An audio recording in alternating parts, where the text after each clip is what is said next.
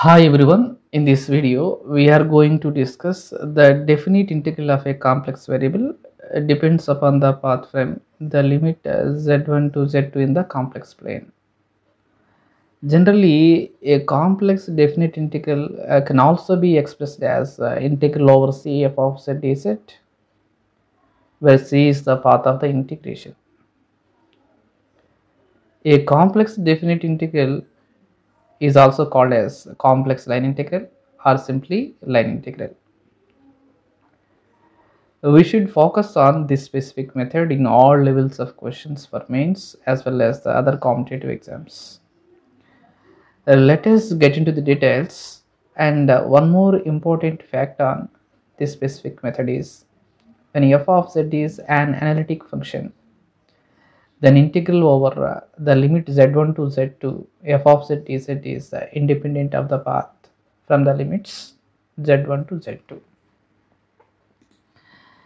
Here we have to evaluate integral over c f of z dz, where f of z y minus x minus I 3x square from the limit z is equal to 0 to z is equals to 1 plus I along the path from 0 0 to 1 0 and to the point 1 1. This is the first path. The second path is y equals to x. Generally, we know that z is the complex variable that is in the form of x plus iy. We are given that a complex function f of z is y minus x minus I 3x square. Basically, we need to draw the rough sketch of the paths. The first path is from 0 0 to 1 0. 0 0 is the origin, 1 0 is the point that is lies on x-axis at 1 unit distance, and we have the another point 1 1.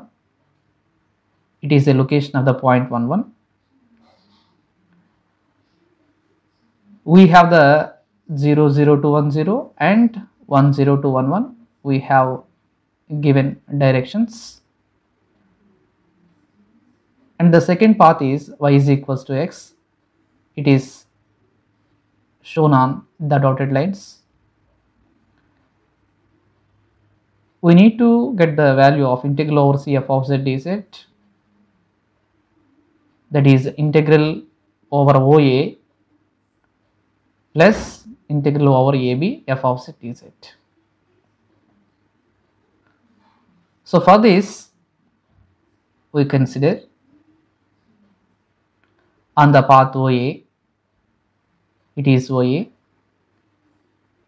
Here y is equals to 0, then complex variable z becomes x since y is 0.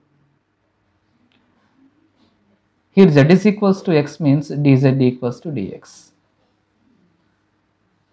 Then f of z becomes y0 minus x minus I 3x square. Therefore, integral over OA f of z dz is, here the limits x vary from 0 to 1, f of z negative x negative I 3x square dx. Negative 1 is common factor. X integration x square by 2, 3x square integration 3x cube by 3. Consider the limits between 0 and 1.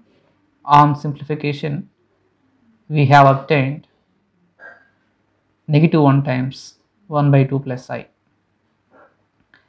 It is only the result of integral f of z dz along the path OA.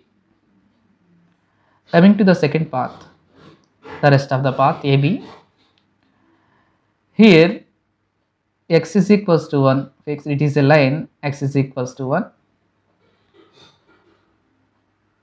Then the complex variable z becomes 1 plus iy since x is 1, which implies that dz I dy Since constant derivative 0, one can clearly observe that y varies from 0 to 1. Let us consider integral over ab f of z dz, integral 0 to 1 f of z dz, y negative, x is 1 here, negative 3i since x is 1, dy, since dz is I dy, I is the constant outside of the integration, y integration with respect to y square by 2, negative 1 plus 3i is constant, 1 integration with respect to y is y, consider the limits between 0 and 1. On simplification, we have I times of 1 by 2 minus 1 plus 3i, that is I times of negative 3i, which gives us negative I by 2 plus 3.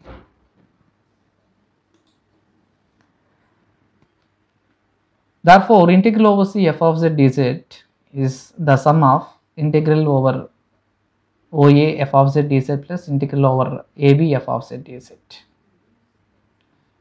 Thus, the value of integral over c f of z dz is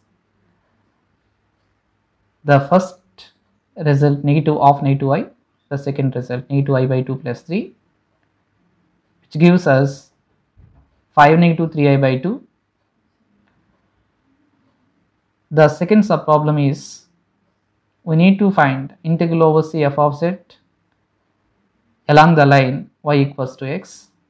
Here y is equals to x means the complex variable z is x plus iy, that is x plus ix, since y is x.